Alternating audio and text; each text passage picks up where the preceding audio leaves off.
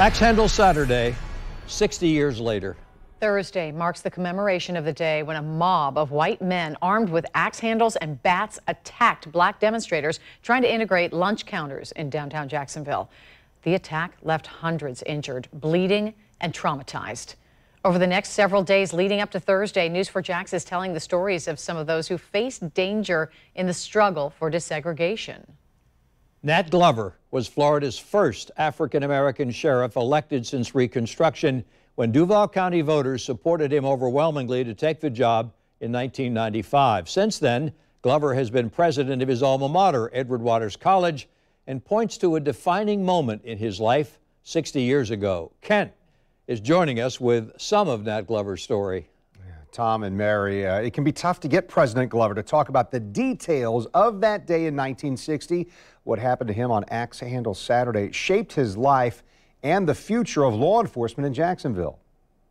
Nathaniel Glover Jr. is well known and respected following a life of service that included speaking with presidents. I have intentionally saved for last among our panelists, and I want to give the governor a chance to say a word as we close, but the sheriff of Jacksonville, Florida, Nat Glover, because he is one of the most unusual success stories in our country. First in the sheriff's office, starting in 1966, then as the top administrator at Edward Waters College. But I always had this notion that being black, you gotta always do more than expected. But all the successes came after the terror of August 27, 1960. Glover worked longer than anyone else that day, and when the 17-year-old left his dishwashing job alone, he walked out into the middle of Axe Handle Saturday in Hemming Park. Can you believe in 60 years since that day we're talking about? Yes, it's hard to believe when I look back because I still can see those faces. He was quickly surrounded, and so he ran to a nearby white police officer. And what he told me was, you better get out of here before they kill you. And I took off running, and I ran. I had never been that frightened in all my life. Glover would become a pillar of courage and strength, but he says he owes it to that moment of fear. There was also embarrassment that he had run from a fight instead of standing up for himself or others. He says he still vividly remembers the faces of the men who surrounded him with their axe handles or bats or clubs. It was a hateful mob, and it was quite frightening. And I just felt like it was going to get worse.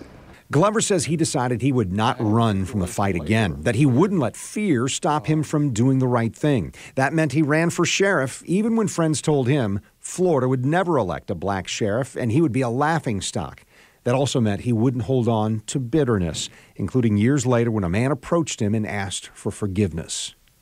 He said he was there that Saturday, and he had an axe handle, and he said, I just need, emphasize the word need, you to forgive me. And I said, well, if that's all you need, you got it from me. I really forgive you. And the whole time he was talking to me, what added legitimacy to that moment was the fact that he was crying and the tears were so apparent. They coming out of both eyes and they kind of met under his chin. So he was quite sincere. It was easy for me to say I forgive him because that moment has been more of an asset emotionally than a liability.